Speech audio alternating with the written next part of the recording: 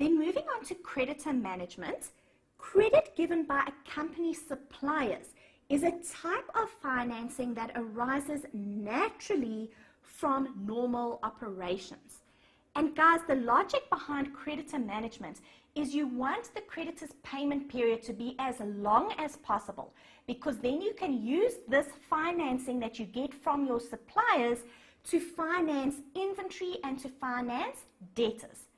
Now, the management of creditors involves the following. First, you need to negotiate favorable credit terms with creditors. So you want the creditor's payment period to be as long as possible. You then need to create and maintain good relationships with your creditors, and you should also be able to evaluate the cost of creditor finance. And that's what we are looking at just below. Guys, the formula over here in your notes is the formula that you use to calculate the cost of not taking a discount. So if a creditor offers you a discount for early settlement, so they might say if you pay your account within 30 days, you can get a 5% discount.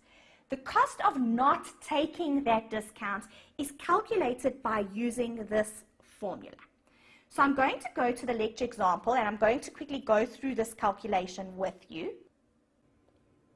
Please jump to lecture example 4.1. In this example, you are told that Peggy Limited's credit terms are 2/30 net 60. So guys, that means if the account is settled within 30 days, you qualify for a 2% discount, but the account must be settled within 60 days. You are also told that the company's bank overdraft rate is 14%. Now you need to determine whether you should pay the creditor early. Should you pay within 30 days so that you can get this 2% discount, or should you rather wait and only pay in 60 days? That's what we are looking at in this example. So using the formula that I gave you in your lecture notes, remember this is the formula that we use to calculate the cost of not taking the discount. So this is the cost of not taking the discount. Let's input everything into this calculation. First, you take the discount, which is 2%. You then divide by 100 minus the discount. So 100 minus 2%. You then multiply by 365 and you divide by n. And we calculate n by taking the reduction in payment period to qualify for the discount.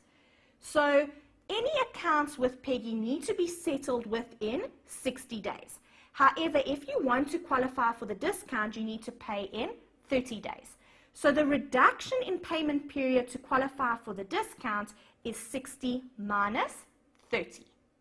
And the cost of not taking the discount is 24.8%. So that's what it costs the company if they don't take the discount and they pay in 60 days. We need to compare that to the cost of taking the discount. So guys, if the company wants to qualify for this 2% discount, they need to settle their accounts in 30 days. So they're probably going to have to make use of their overdraft facility in order to pay this account earlier so that they can qualify for the discount. So the overdraft rate in this example is 14%. So the cost of taking the discount, if they pay in 30 days,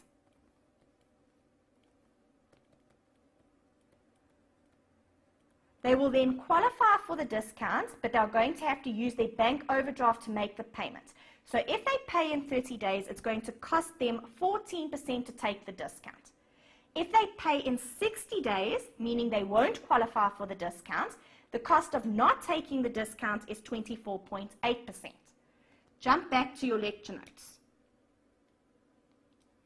You are going to compare the cost of not taking the discount to the cost of taking the discount. So to the organization's regular cost of short-term financing, or in other words, their overdraft rate. Compare the two. If the overdraft rate is lower, then the discount should be taken. If the overdraft rate is higher, then the discount should not be taken. Go back to the lecture example. In this case over here, you can see the cost of not taking the discount is higher than the cost of taking the discount. So, the cost of taking the discount is cheaper. It is cheaper for them to pay in 30 days and take the discount because that costs them 14%. If they don't take the discount, it costs them 24.8%. So they should borrow the money at a cost of 14% so that they can pay the supplier within 30 days and take advantage of the discount.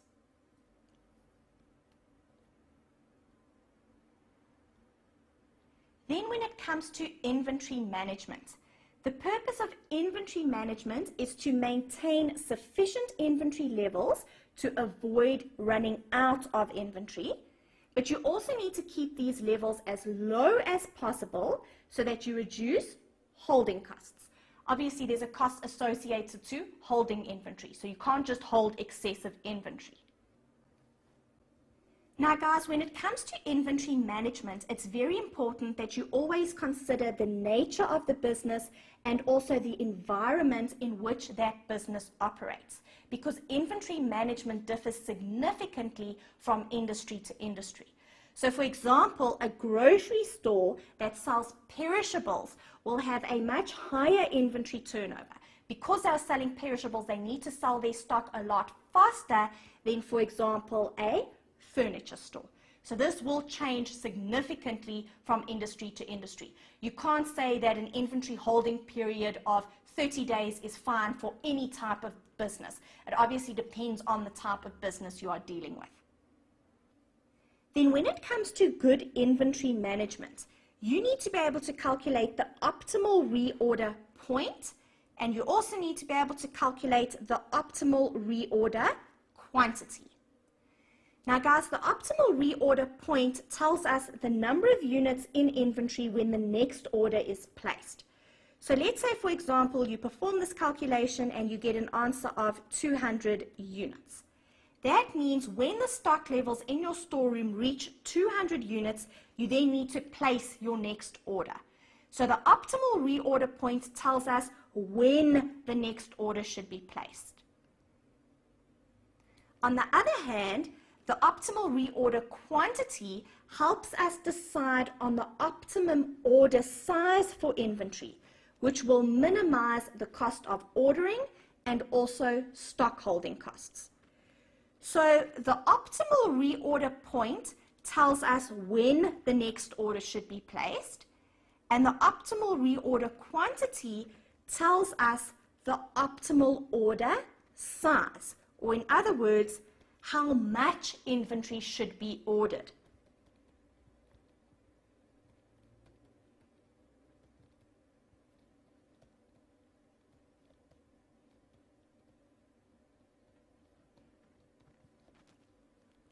Now guys, please refer to the lecture examples and make sure you are able to calculate the optimal reorder point and also the optimal reorder quantity. They are very simple calculations. Then we just need to discuss just-in-time in a bit more detail. Now the whole purpose of a just-in-time process is to reduce inventories to as low a level as possible. And the reason for trying to reduce inventory levels is so that you can reduce holding costs and improve profitability. So how a just-in-time process works is raw materials are received just in time from suppliers to go into the production process, so the company doesn't hold high levels of raw material. And in addition to that, manufactured goods are completed just in time to be sold to customers. So the company isn't holding excessive volumes of finished goods. As production is complete, the inventory is sold. So the whole purpose of this is to try and reduce inventories to as low a level as possible. Now guys, obviously there's going to be a risk of stock shortages, but this can be avoided if the process is set up correctly. So how should a company correctly set up their just-in-time process to avoid a situation of running out of inventory? Well, first they need to have a strong relationship with their suppliers. They need to enter into long-term contracts with their suppliers, and those suppliers must be located close to the manufacturing facility. Obviously, that will facilitate delivery. If they are situated close to the manufacturing facility, delivery is a lot easier. Also, the suppliers need to be reliable in terms of the quality of material. They can't supply inferior quality material that needs to be returned, and then the company needs to wait for them to issue better quality material, because those delays will obviously result in stock shortages. So they need to be reliable in terms of quality and also in terms of timely delivery. If there are any delivery delays, that is going to result in stock shortages. Then, in addition to that, products must be manufactured with zero defect and no product is reworked. So once again, guys, the company needs to make sure that maintenance is carried out on all of their machines so that they don't have any machine breakdowns, because as soon as you have a breakdown in the production process, obviously you're then going to have a stock shortage and you won't be able to supply the product to your customers, so there's a risk of losing customers. So machines must be regularly maintained so that you avoid breakdowns, and idle workers should carry out preventative maintenance to also avoid breakdowns. And no product can be reworked, guys.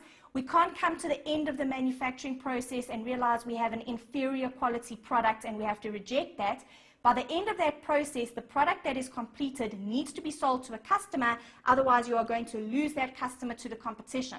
So you need to make sure that quality is built into the production process. So products are produced with zero defect and no products are reworked. There's no products that are of inferior quality that need to be corrected before they can actually be sold to customers.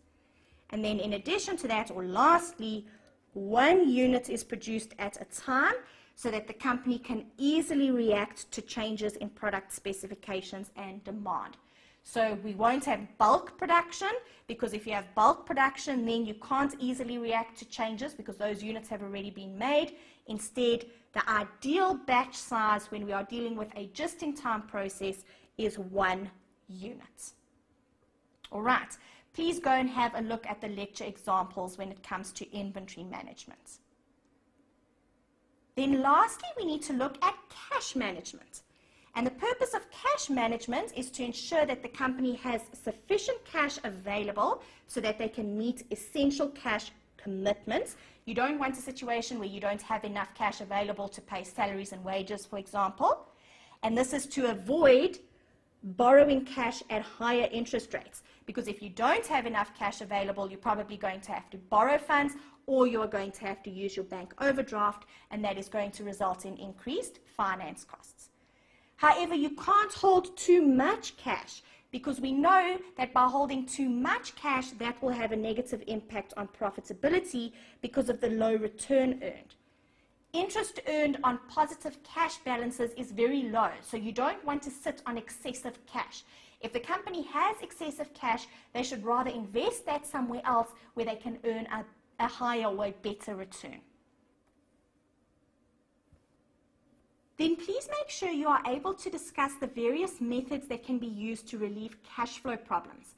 So if we have a company that's experiencing cash flow problems, what can they do to solve that problem?